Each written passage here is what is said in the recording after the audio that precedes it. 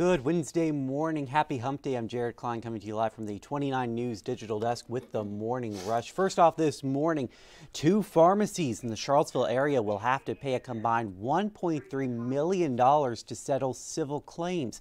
The U.S. Attorney's Office says the Kroger Pharmacy on Emmett Street and the Harris Teeter Pharmacy in the Hollymead area violated the Controlled Substances Act. It says the pharmacies filled more than 160 illegal prescriptions, including opioids written by a physician acting outside the scope of his medical practice. The U.S. Attorney's Office says pharmacists should have realized this and refused to fill the prescriptions. Charlottesville is in need of firefighters. The fire department's recruitment process has been slow recently. A battalion chief with CFD says people with or without experience are encouraged to apply.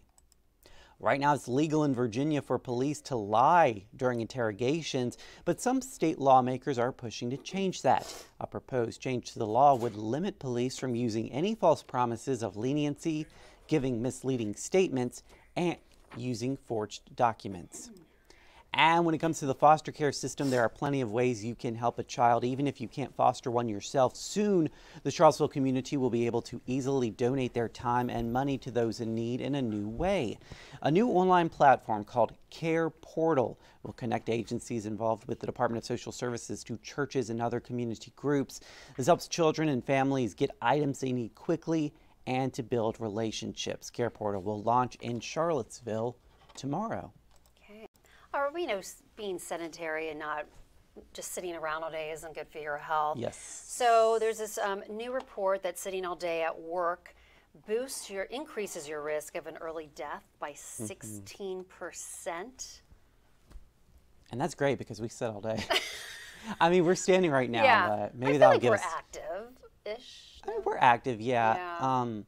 But standing for the morning rush here, that'll give us an extra few minutes. Yeah, maybe we're down to 15%. There we go. We're down to 15%. But so listen. So this is the good news. Then the study also found that even if you sit all day at work, if you in your leisure time you get at least 15 to 30 minutes a day of physical activity, you're back to the level of the non-sitters.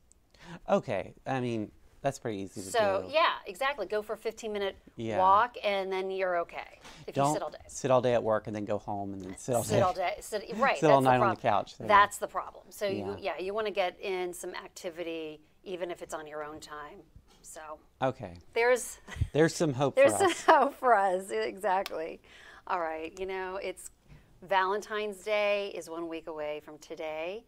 So, Pizza Hut will deliver goodbye pies with a breakup message for Valentine's Day. So if you want to break up with someone, you can send them a pizza. Maybe that'll soften the blow. In my opinion, that is a terrible way to break up with somebody.